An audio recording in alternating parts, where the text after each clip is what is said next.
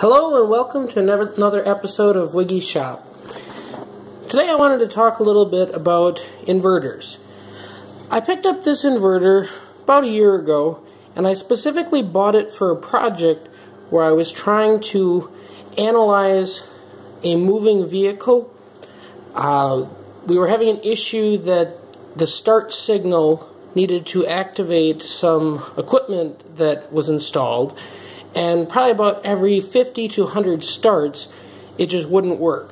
And what I was doing is taking this inverter and I was running it off of the truck battery, and then I was powering a data acquisition system and also an oscilloscope so that when it would glitch we could see if we were getting a bad signal and we could see under what conditions it was glitching.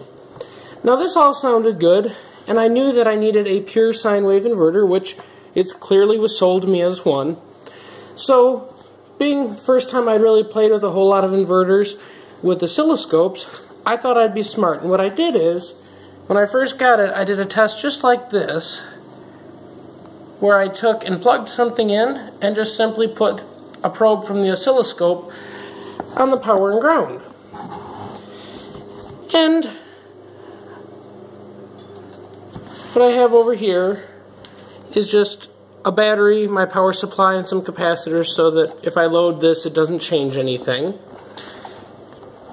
And I'm going to take and turn on the inverter. You can see we're holding steady at 14.6 volts, so it'd be a hair lower in the truck, but right around the same thing. And I checked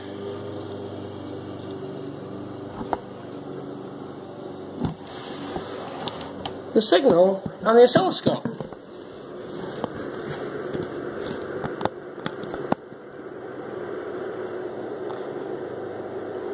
And it is a nice sine wave. I didn't see any issues with it whatsoever. So I went and hooked it all up and started doing my testing. And after running this vehicle for probably 6 or 7 hours, I got a glitch. And when I got the glitch, I found all this noise on the truck electrical system and started chasing down what was causing the noise, how to address it. And what I had failed to do is look at what my inverter was actually doing. Right now I have another channel on the power and ground, the 12 volts, or in this case it's at 14.6, that's actually feeding this, and it's hooked to channel 1. When I turn it on, you can see all of this noise coming across.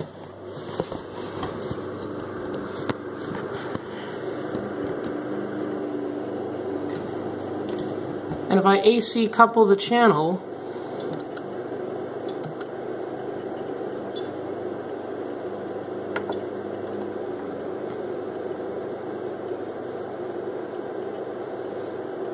you can see it's coming through at the same frequency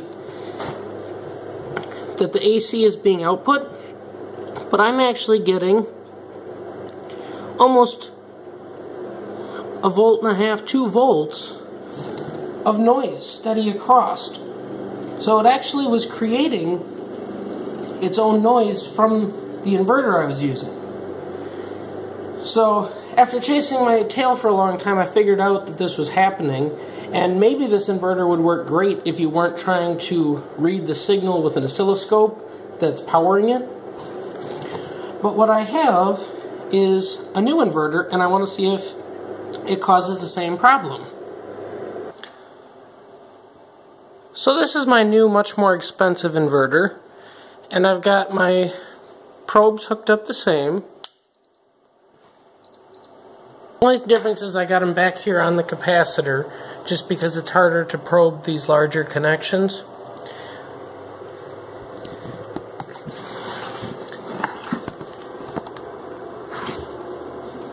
And I definitely see a small ripple coming across, but it's 120 millivolts to 200 millivolts. So it will affect the DC source that's powering it, even with this one, but you can see the difference between an expensive and cheap inverter. I made the mistake of thinking that as long as it was a pure sine wave and I was under the wattage requirements, that I was good to go. And anyone who is looking to actually try to do any analyzing of the DC signal under test, just be real careful, because the cheap ones apparently have some issues. But hopefully you found this interesting and learned something about different inverters and things to watch out for. One more quick thing that I should add, in case anyone was looking at these wires, this is all unfused. This is just for me testing something on the bench. If you're playing with inverters, please understand how to fuse and wire things correctly so that it's safe.